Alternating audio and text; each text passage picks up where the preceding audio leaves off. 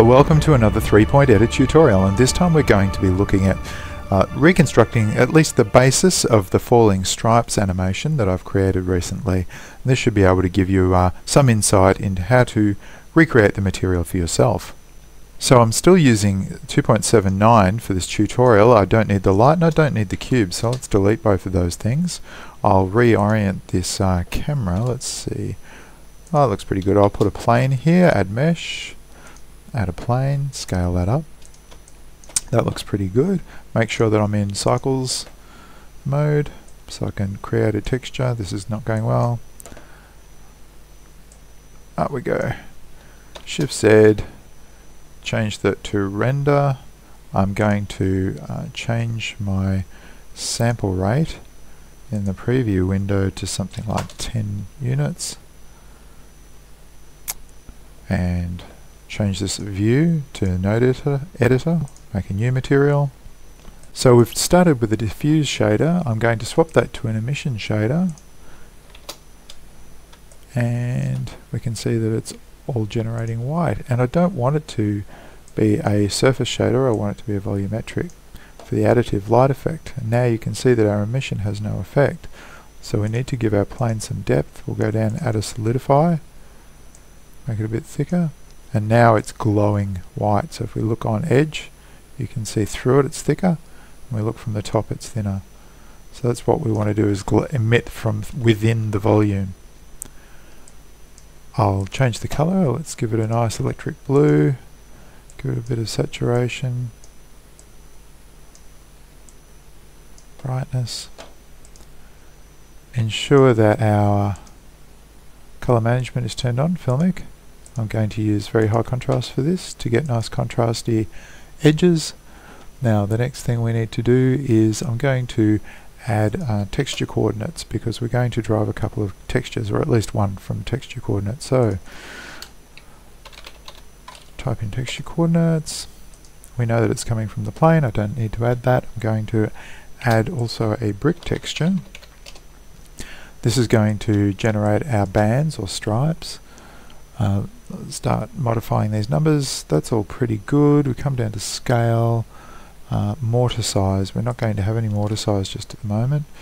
It doesn't matter about the smoothing. Brick width, however, is going to be quite large because it will define the stripe itself, and the row height will be quite small. We'll leave it at 2.25. Next thing we want to do is mix that with another shader, and we're going to mix that with a gradient. So let's grab our gradient shader, gradient texture. I'll put this down here. This is going to be a spherical texture, and we need a couple of maths nodes to vary these. So we'll place a modulo here. You'll see what that's for directly, or at least one math node, and we need to mix these two shaders. So let's grab the mix RGB node, and we're going to plug these in.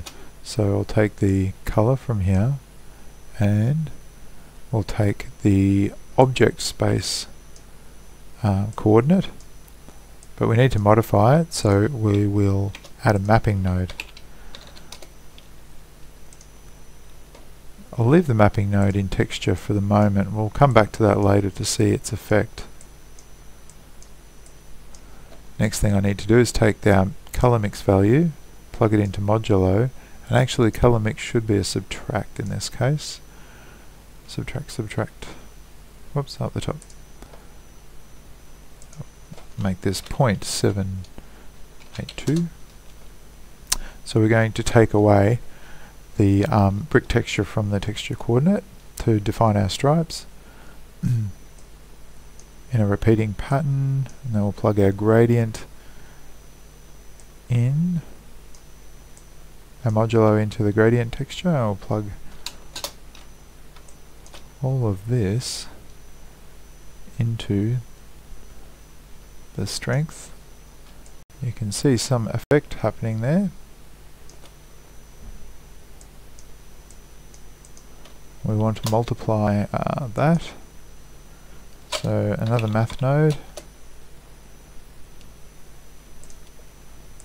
set to multiply, give it quite a large value here to make it very, very bright.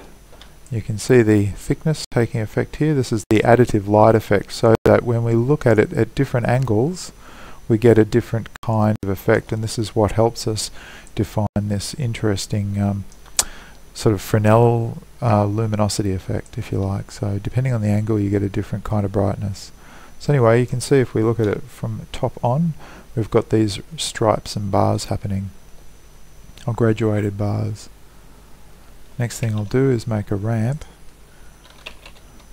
Whoops, can't spell. Place the ramp in between here. I'm going to pull up this value to get more definition from our stripes, and I'm sort of going to soften it more with the B-spline, so we get more of a gradual fall off. You can tighten it right up and have a very bright edge if you wish.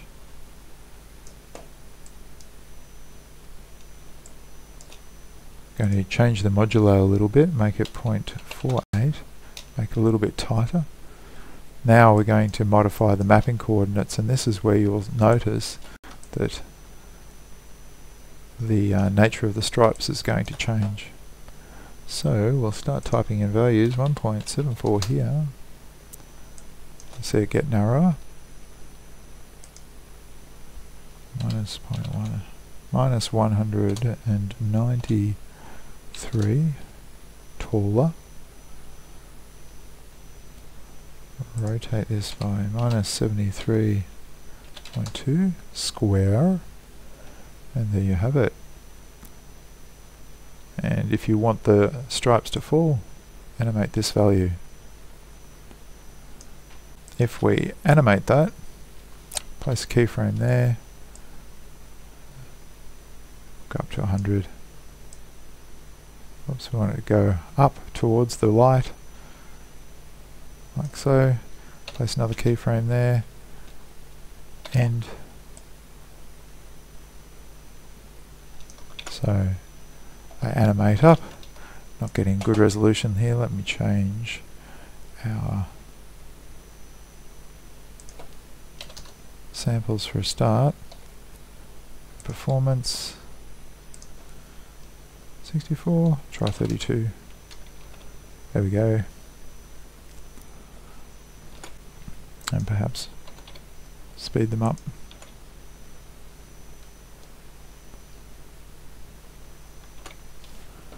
So there you have it anyway.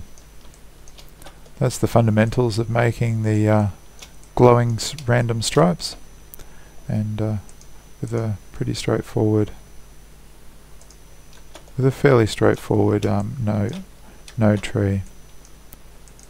One of the key things that I discovered was that you really do need to run it in filmic mode at high contrast. If you use base contrast, it doesn't look as nice. So I just ran it in very high contrast. You can keep on driving the values up as much as you like. More samples will make this look nicer. Also a shallower depth. So if we go to our object and bring its depth way, way down.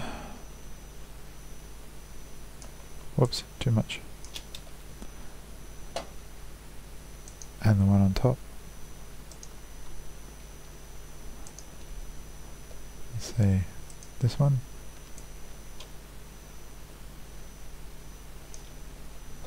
You get a much nicer edge. The reason it looks noisy for me at the moment is that I just don't have enough samples turned on, so we could do the animation. Well, thanks very much for watching, and I hope that you can get some more out of